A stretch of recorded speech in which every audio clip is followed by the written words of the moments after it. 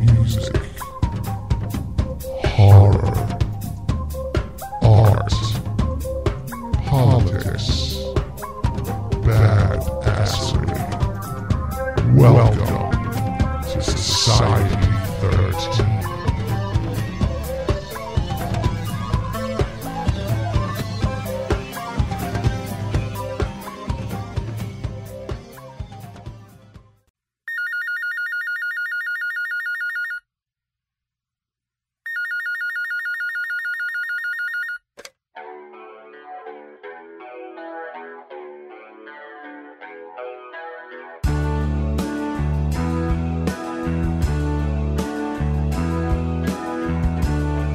Welcome to Prog-Watch with your one and only host who is the most, Prog-Watch.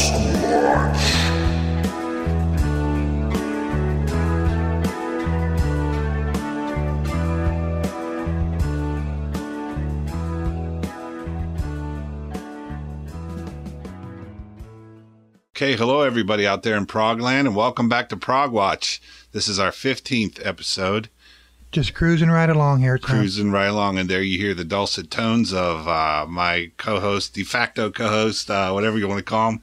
Dave Ledig is what most people call me. I've been calling you Diamond Dave L. Have you seen that when I've been posting? I'm like, this week, the Squatch and Diamond Dave L. No, I actually have not noticed that. I thought you were referring to somebody else. Oh, I thought it was a pretty cool nickname. It is a cool nickname, and I'll gladly accept it coming from you. All right. Then you shall be Diamond Dave L from now on. So all the emails coming in, you can refer to me as Diamond Dave. That's awesome. Not to be confused, of course, with Mr. Roth from Van Halen. Right. But, yeah, we have a really good show lined up this week. As promised, we were talking about it last week, how Dean Marsh from Gandalf's Fist had given us some special exclusive live material that he arranged to have the other fellows come in. They recorded in their little home studio, did some live stuff for us, and we're going to feature that in a little while. And so I guess we're going to get things rolling.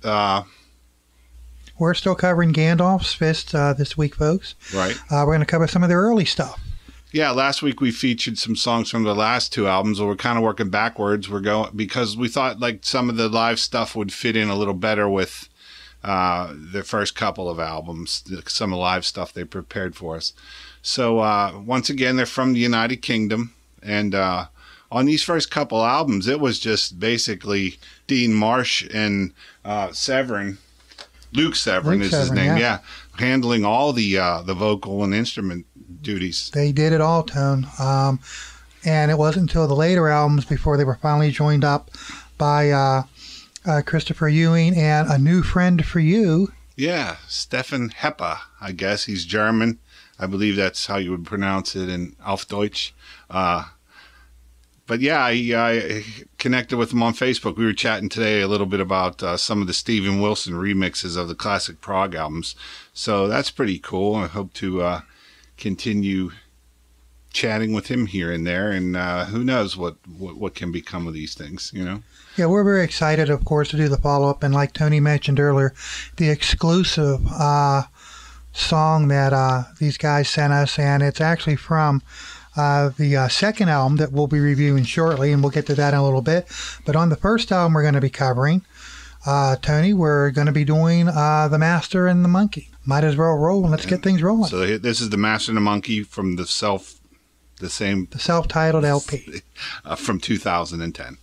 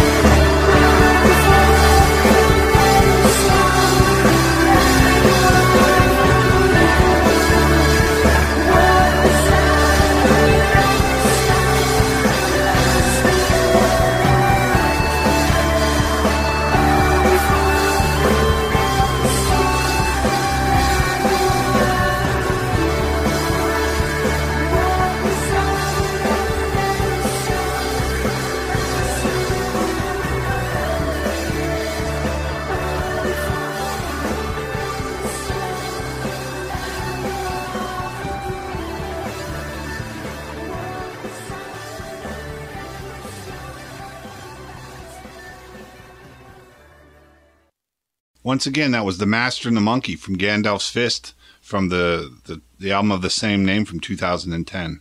A nice introductory song to let everybody know who they are and what you can expect from them over the course of the album.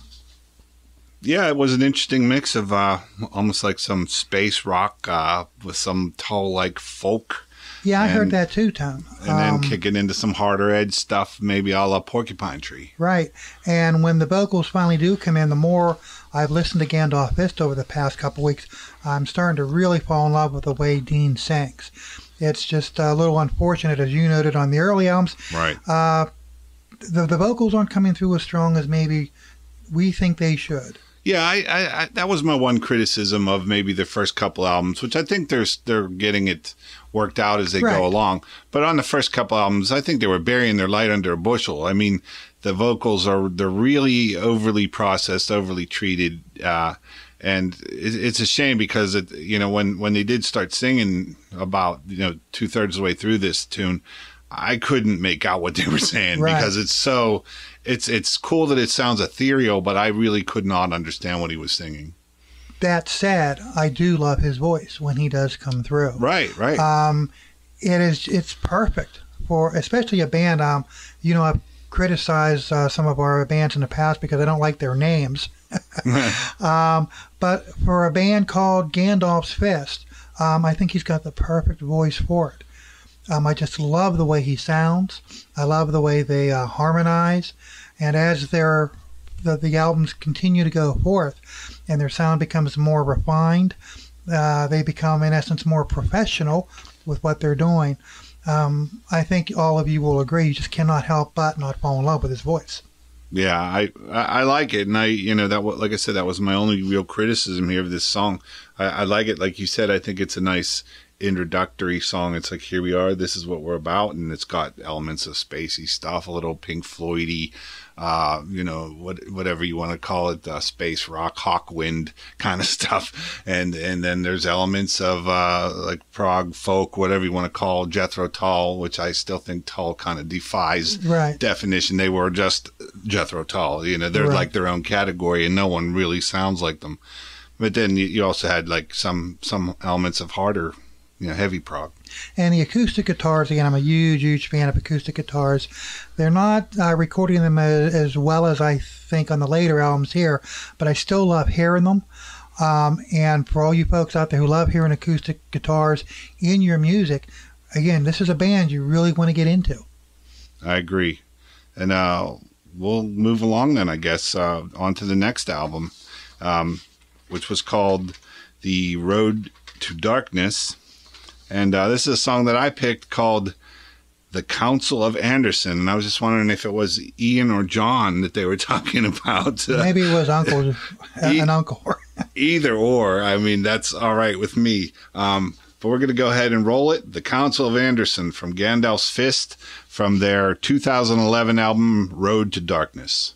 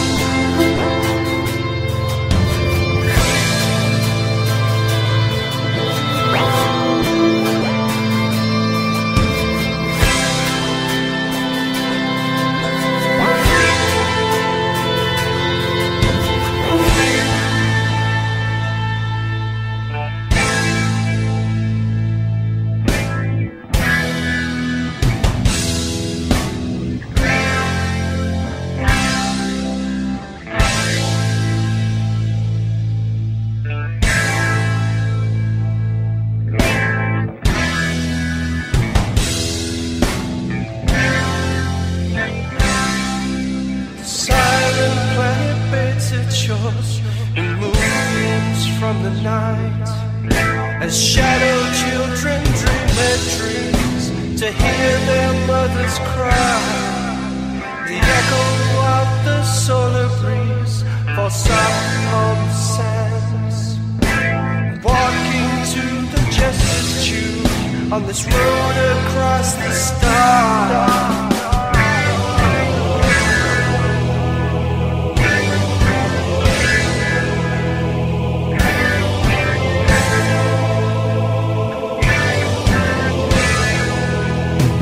Tyrant in his emerald spire cast shadows in the night. His fear is brought to waking souls who sleep beneath the light. The watchmen of the city wall call out the sorcerer's name. The brave men of the city down fall back against the flame. The council members disappear to rooms beneath the mire. The courtyard of the cowardly hears whispers of the fire. The sullen party pays the price. Death takes them by the hand. He leads them on a merry dance across this cursed land.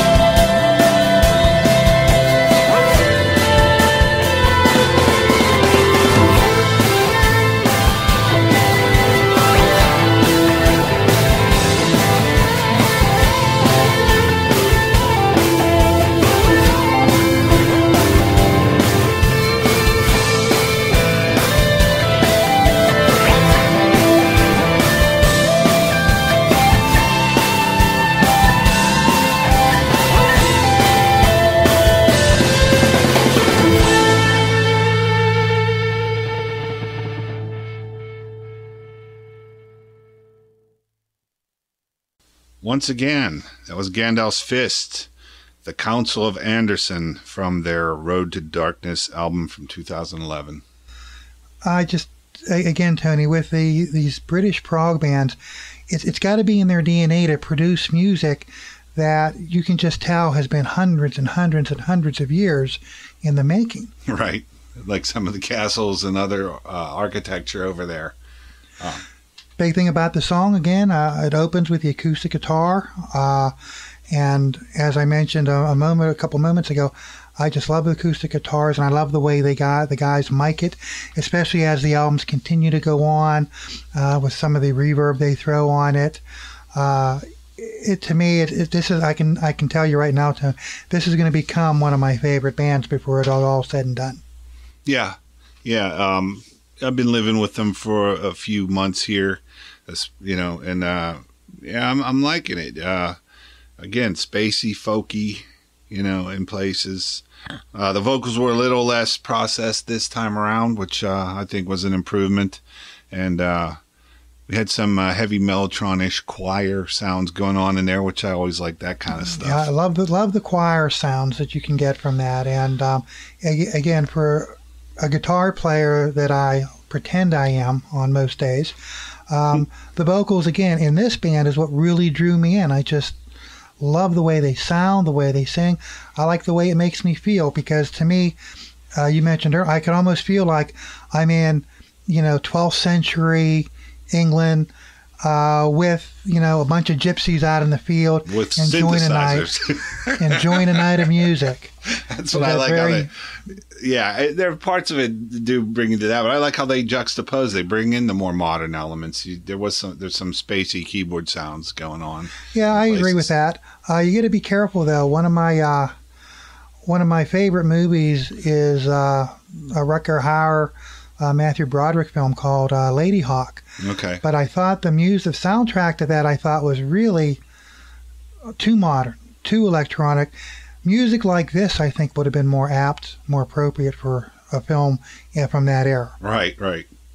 But again, in this song, another thing I really liked was there was like a change up in the middle there where it kind of shifted gears, different tempo, and some really nice guitar work. I believe it's Dean who plays the leads. Yeah, that's what I have. About 2/3 of the way through, the tempo shift, the jamming on this shows these guys can rock out as well too. It's not all pretty stuff. Right. So again, it's a nice juxtaposition: folky, electronic, heavy. It's combining all these elements, which I think serves to make it more interesting. And again, these are the earlier albums, the early material, and you can hear the foundations of their sounds evolving in these early albums. The recording process is still becoming refined. The music is tightening up better. And Tony, as you mentioned, the vocals starting to stand out a little bit more. Yeah, they're burying them a little less in the mix and processing them a little less. Which I think when we hear what they sent us for our exclusive, all the elements we're talking about come together beautifully in that.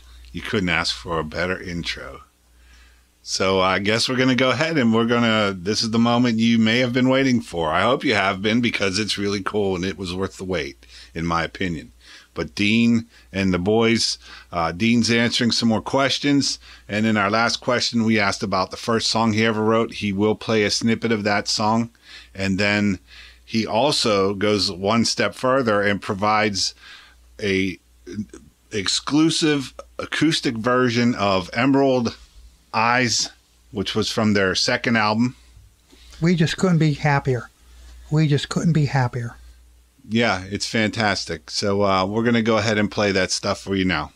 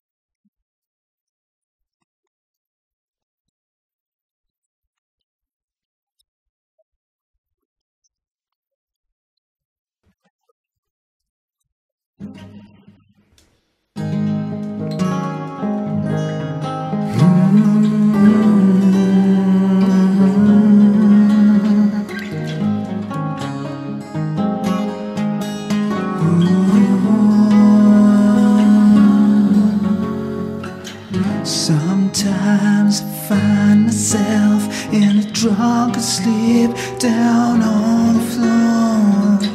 Sometimes there's no excuse for a lonely fool with a broken heart.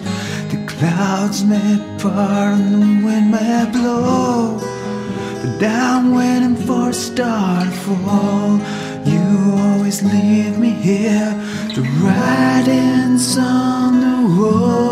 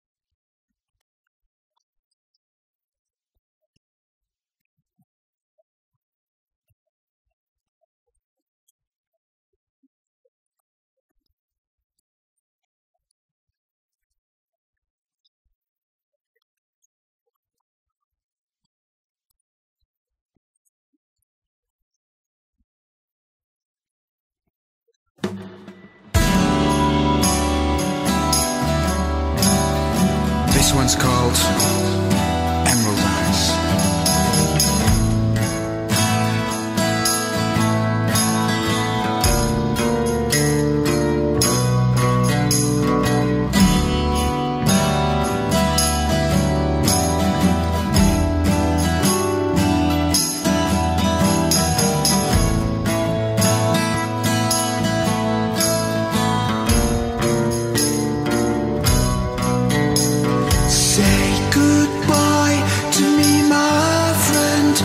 Time is gone, you've reached the end. Your path is long, your road is far from here. And in a breath, the tempest cried. You left the ground, you rode the sky. The reaper smiles and toasts to your dismay.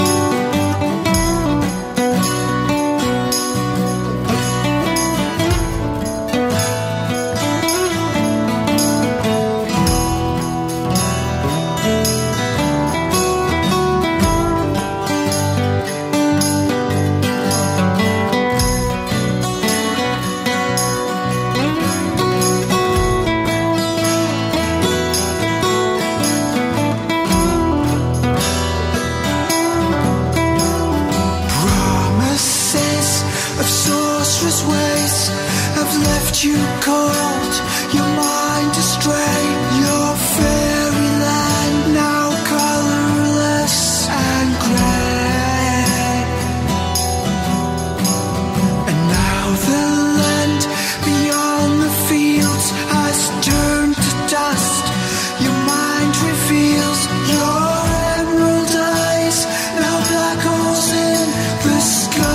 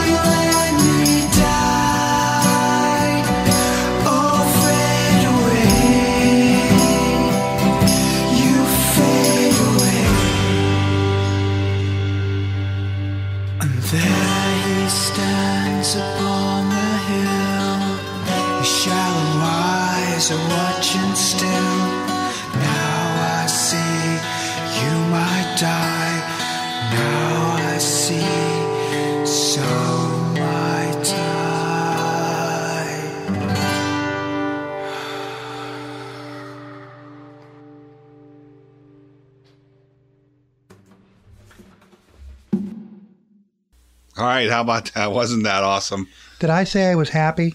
Yeah, I think you did We say could that. not be happier. Yeah. Dean, we can't thank you enough. That was really fantastic. You went above and beyond. Our wildest expectations. Right. We're happy anybody even gives us a nod. If somebody will just answer our questions. Sent us answers to questions and a song. And 2 songs, actually. Two songs, They played actually. a snippet of that first song, and then they played Emerald Eyes. There. And nothing against the album version, but I kind of like this one better. This one was pretty well done, and it had a nice Very diplomatic of you, Tom. live in the studio kind of feel to Very it. diplomatic of you. Yeah. It's just like I say, we just couldn't be happier about that. The band as a whole, I think that song, the way they recorded it for us, Tone, kind of shows where they're at in their career. And again, you can still see them climbing the mountain, and they're going to get better and better and better. Right, but they're way more accomplished at this point as compared to their first album. I agree. Yeah. I agree. In 4 years, at 2, we're talking. Their first album's from 2010.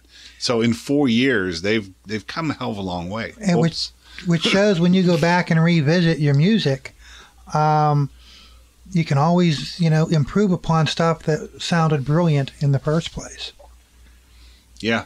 And speaking of which, Tone, there are a couple other albums we have not been able to get to from them. We will cover them at a later date as well, Right. too. We're going to come back to these guys. And there's one album, and then there's a couple EPs in there. Right. I had the pleasure of listening to the one EP. Some really good material the on Wizard that Study. one, too. Yeah. Is that, yeah. Really good material on that one, too, Tone. Looking forward to going back to that someday. Yeah. And we will. That's a promise. Well, again, Dean, thanks for everything that you've done. Yeah. We again bow down. We are not worthy of such attention to us. Yeah, thanks a lot, brother. But I guess at this point, we're probably going to change gears here. We're going to get into the second half of the show. Moving on up to the next band. We got another really good band for the second part here. They're called Black Bonzo, and they're from Sweden. They arose from the ashes of a hard rock band called the Gypsy Sons of Magic. And that band was a little more harder edged and more guitar driven. Well, in Black Bonzo, some of the same members reformed and brought in a couple new people and ended up with a little more of a balanced attack with a lot more keyboard going on. And the keyboard is fantastic, what you're going to hear. Kind of along the lines of Big Elf, who we covered back in, I think, our 5th or 6th episode. But in this case, I think that I don't know. Big Elf was kind of, with the over-processed vocals, there was maybe a little bit of a sameness to it. I would agree with that, Tone, up to a point. It took them a while to find their sound. Yeah, but on their last album, they were definitely finding their sound. With Black Bonzo, I think, you want to talk about hitting a home run out of the gate. Right. Their first album is really fantastic. We were just talking about what an embarrassment of riches it really is. Fans of early British rock from the 70s. Uriah Heep, Deep Purple. Yeah.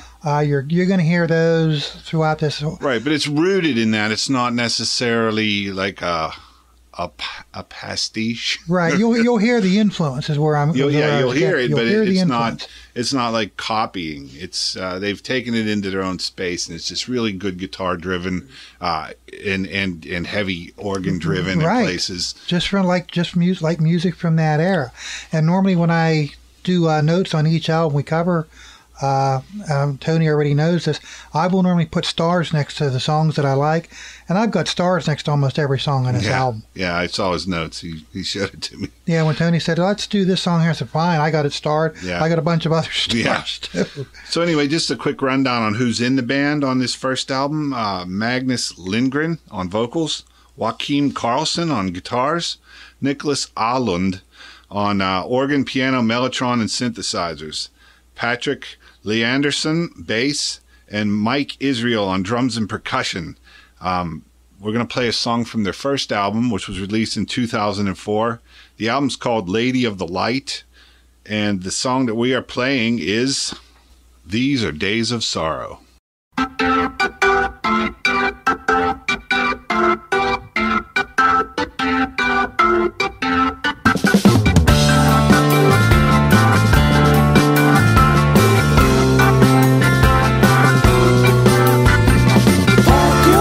and run, traveling far beyond where your mind has never gone.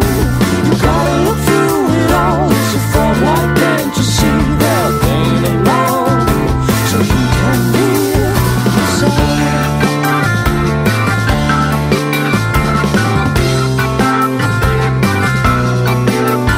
Yes, the riddle can be solved with meaning of life involved. It's easy to do, just pay attention. With your life passing by, one can wonder what it's like to never see the strings attached. Well, is it true? I wonder why. We're part of the trickery when it's the loser's game. Are we living a life for reason? Can it be true? Are we living a life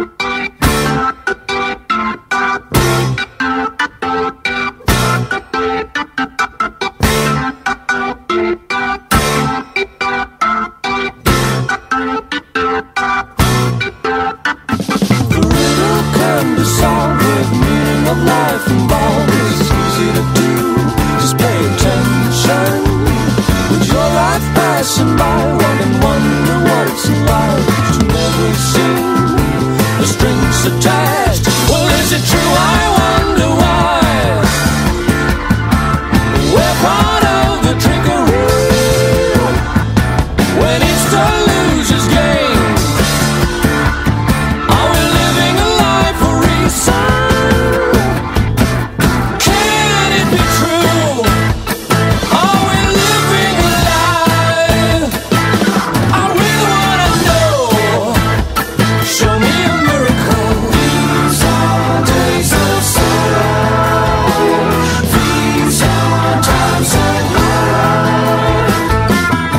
Am I only dreaming? Or is it the truth and see?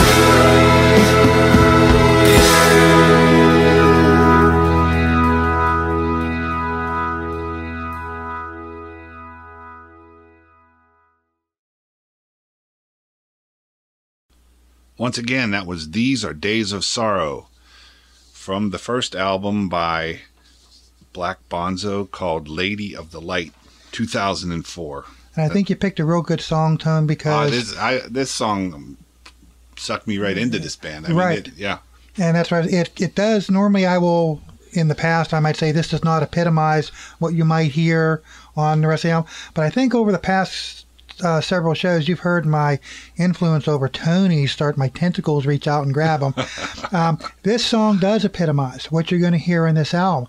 It's just, it took me back to when I was 12 and 13 and running to the record store and buying those early albums from Cream and Clapton, Deep Purple, Uriah Heep.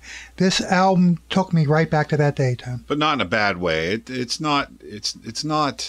Like I didn't mean that in a it's bad not a way. copy. It's not a copy. It's, you know, they have those instruments, but you know what they're doing. I mean, they have a really cool sound of their own. I Right. think. And that's right. It takes me back to that day. I'm not saying they sound exactly like those bands, but you could put them in a category of those types of music.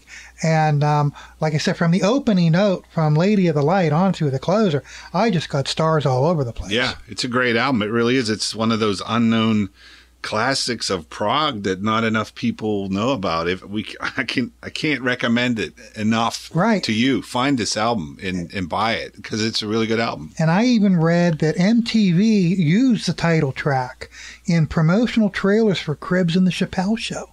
Ah, I didn't see that in my research. So that's why I'm a journalist, Tone. Yep. That's Gotta why dig it that is. stuff out. He dug it up. But I want to talk a little bit about what I really liked about this. Sure. Lindgren, the vocalist, he's fantastic. I mean, he's got a nice, clear voice, and I love what he's doing with the harmonies that he's singing on this song. It's interesting. It sounds different. It's really good, but there's something different about it that just was really appealing to me. And I mean the keyboard playing of Nick Alland and the guitar work of Joachim Carlson, fantastic interplay between these two guys. Right. I was going to jump on the guitar playing, obviously, because I do play. The playing that Carlson exhibits here, it's not like some of the metal stuff. When I talk about early 70s prog rock, I do mean like what was considered hard rock, not metal. Some very tasty little solo runs in there, Tone, Right. that pull you in. Like you said, complementary parts, exchanges between Right. 6 and 12 string guitars, between the keyboards, and the guitars. Yeah. just a beautiful, beautiful album all the way through. Like I said, it really just made me feel great. Yeah, it has an up tempo vibe to it. It's some of the Scandinavian stuff tends to be a little dark. I think I was talking about this with my son Paul when we did the Moon Safari album. They have a very light and happy sound, which is a little bit out of the ordinary for that area of the world, because I guess, I don't know if it has to do with the fact that it's dark and cold there a lot, which we're just coming into that kind of crap here where we live this time of year. But that can bring you down when it's dark all the time and it's cold and you're inside and everybody's sick and whatever. Well, the biggest thing I got from this when I was listening to it, I was even thinking, Tone, is this material suitable for our show? Because it sounds like, I say, such a good hard rock type band that I thought, well, maybe for Prog-Watch, I don't know if they were prog enough for us. But after 2 or 3 songs, I said, I don't really care. We're playing the band. I think they're prog enough. They fit in that. I mean, just because a band has a mellotron doesn't make them prog, Yeah, but there are people that consider like Deep Purple and Uriah Heep on the fringe of like heavy prog, And I think these guys would fit in with that kind of No thing. matter where you categorize them, though, this is a must for your record collection. Yes. But we're going to move on, and we're going to play something from the second album. This is a song called The Well, and it's coming from their album entitled Sound of the Apocalypse, which was released in 2007. Once again, the name of the band is Black Bonzo.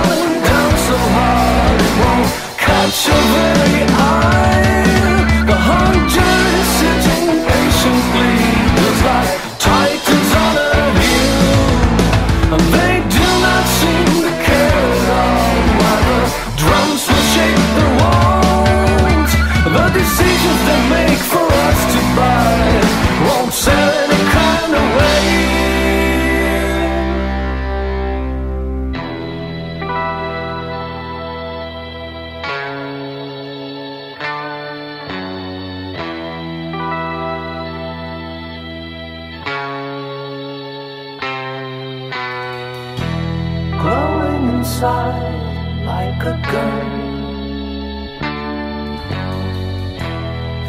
from the guilt and the curses,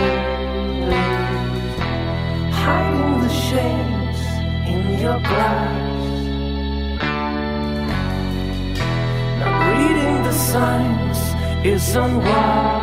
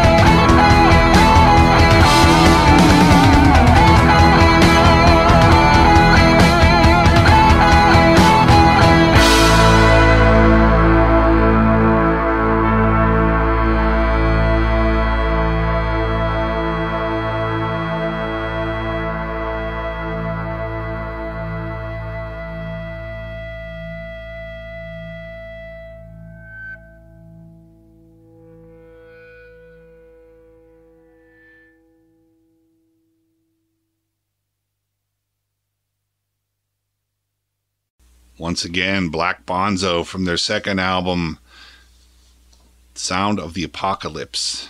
Again, Tony, you picked another winner on this one as well, too. Good hard rocking opener.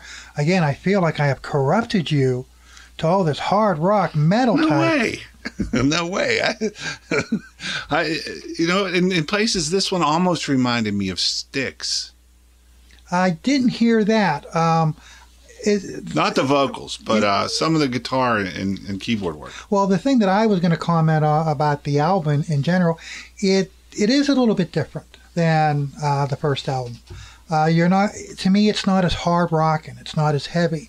But that, of course, doesn't mean that it's bad. I think with a second album, a band is starting to work on their own sound, their own individual personalities coming to the forefront more. And with this album, and that's why with the song you picked, about halfway through the song, it gets kind of quiet before it picks back up. There was Mellotron there. Four and a quarter, yeah. There's that choral type background that I just love. There was the Oz. I had that in my notes too. That reminded me of Uriah Heep, definitely. Oz, because David Byron from Uriah Heep, I think he was one of the best vocalists that nobody ever talks about. He was a really good voice and could really do a lot of stuff with pretty underrated band. Yeah, very underrated band. But the Oz in that part definitely reminded me of the Heap a little bit. Yeah, really just, and again, like I said, I have it in my notes, and then it rocks, and again, just tasteful guitar playing. A lot of the guitar playing on here kind of reminded me of Brian May. And they actually did list... That's never a bad thing. Queen as one of their influences. And you can hear that, I think, too, Tone, in even some of the vocals on some of the shorter songs. Okay, yeah. Yeah, so again, you have a lot of these 70s hard rock, prog rock, classic rock kind of elements blended in. But like I said, I think that these guys have a more novel sound to them than some other people who might be playing in this type of genre. They're definitely worth a listen. They're definitely, you should buy it. I even have stars again throughout this entire album. I got stars on, Ageless Door as Carryout. Thorns Upon a Crown is the opener. It's just, again, just another brilliant effort. Yeah, and I hope they're still doing it. I'm not sure what the fate of the band is at this point. We haven't heard from them since their third album, which was in 2009. The name of that album was Operation Manual, the Guillotine Model Drama. But like I said, I hope they're still together. When I contacted them and asked them about doing the podcast, they did respond. So somebody's manning the helm control. there. Yeah. And yeah, when I saw that too, I was kind of like, what? No, then somebody needs to, get these guys back together if they're heading their separate ways.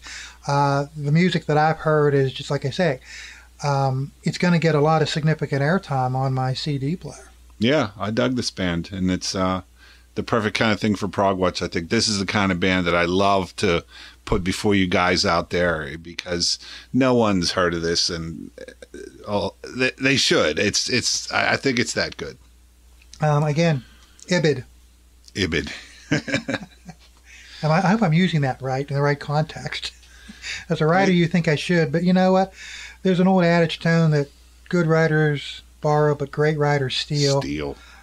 I haven't stolen Ibid. I think everybody's been using that for a while. Yeah. Matt Damon used it in Good Will Hunting, and I think that was a good line. I like that. I'm going to use it whenever I agree with somebody. It's just giving me nasty flashbacks to my 11th grade term paper. Uh-oh. Hey, I've had flashbacks listening to this band of early 70s stuff, although thankfully I was able to keep the skull out of it. So anyway, I guess we're going to wrap up another show here. Again, I think we had a good one. We had some really great stuff from Gandalf's Fist with that interview material and the exclusive live songs. And we can't recommend enough Black Bonzo. Again, a bit of a funny name, but a really good band. The name, from what I read, came from Bonzo. Apparently is a cartoon character, and they just wanted to add some color to it, so they threw black in front of it. Black Bonzo. Black Bonzo. Yeah, Tone, again, two great bands today, and ever since we went to the two-band format, I actually enjoy it more. I'm being exposed to a lot more music, and although it's kind of drowning me on some level, on another level, it really gets me through the week.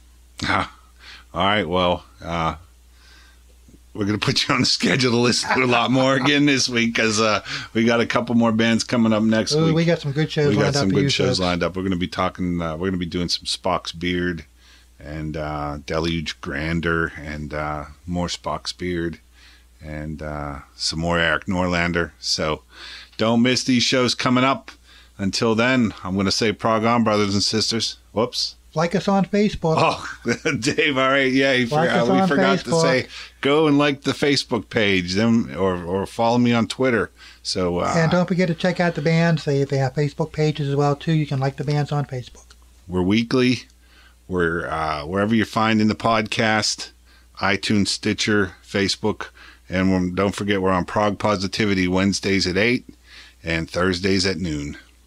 So nice job, Tone. So once again, I will say prog on, brothers and sisters. Have a good one, folks.